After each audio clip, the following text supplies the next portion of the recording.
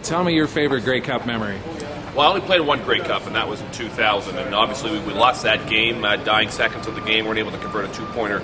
But I had a catch in that game, which I will never forget, only because of the circumstances that led up to that catch. Most offenses are very scripted. You don't have a chance to go off and ad-lib or draw things up on the sideline. But in this particular game, I had 2 or 3 catches over the middle. Basic route, I come down 13, 14 yards, and I work over the middle, and Cavillo hit me 2 or 3 times. Now, what BC was doing is they were rotating their halfback, who would come deep middle, and then as soon as he see me come over the top, he would come flying down. So every time I was making this catch, I was getting hammered by the safety who was rolling up and then down at me. So I came to the sideline, and I convinced Charlie Taff and Anthony Cavillo that we had an opportunity to take advantage of this.